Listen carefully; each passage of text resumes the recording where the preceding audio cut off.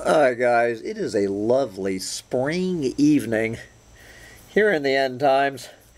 It is Monday night, somewhere like April 27th, 2020. So I am studying for my interview with psychologist Sheldon Solomon on Wednesday. I'm really looking forward to this because Dr. Sheldon Solomon, to me, has explained the corona panic better than anyone ever, that anybody I have ever, with all that we have heard, that Sheldon Solomon, cannot wait to interview him about the corona panic. But anyway, and part of my research, I have stumbled onto this little snippet in another interview he was doing, and somehow the subject of Donald Trump came up,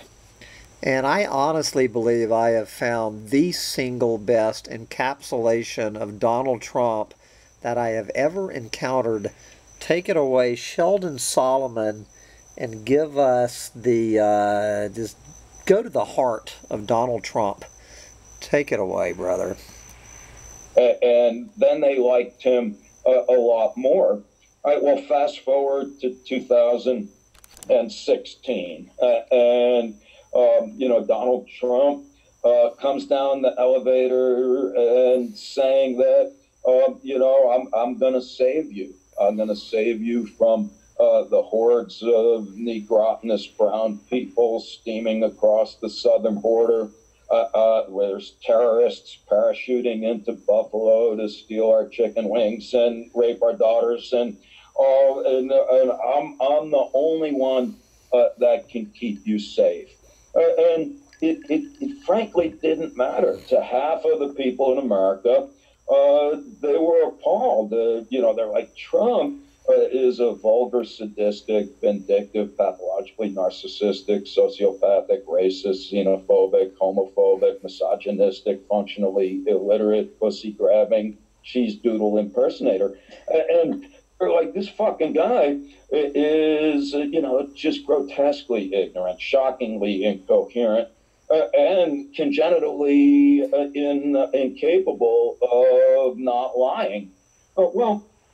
But to another half of America, they not only didn't mind that, they were enthralled by this kind of blustery, pseudo-successful business person claiming that he's going to keep us safe by making America great.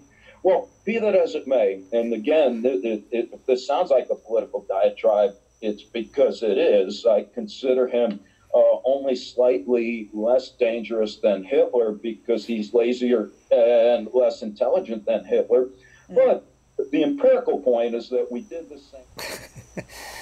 Okay, as much as I would love to pick up with this vein when I interview Sheldon, we're going to be talking about the corona panic. I am curious, though, to get his comments on how how so much of this whole corona panic thing is a product of the left and the people who are standing up to the Orwellian police state are often Trump supporters. Now, of course, I agree with every single word that Sheldon Solomon just said about Donald Trump. That is the single greatest description of Donald Trump I have ever encountered.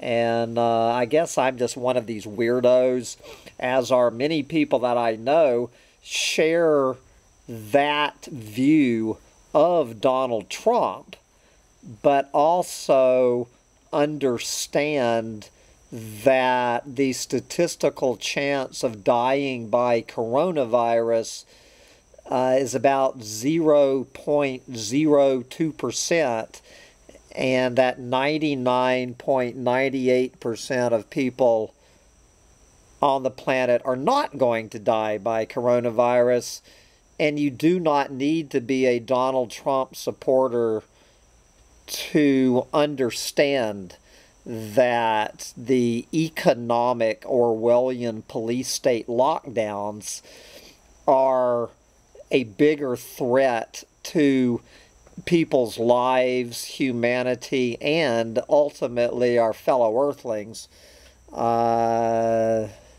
So anyway, I cannot wait. This ought to be a fun interview, but since we probably will not be discussing Donald Trump in my interview, I just wanted y'all to hear that little snippet.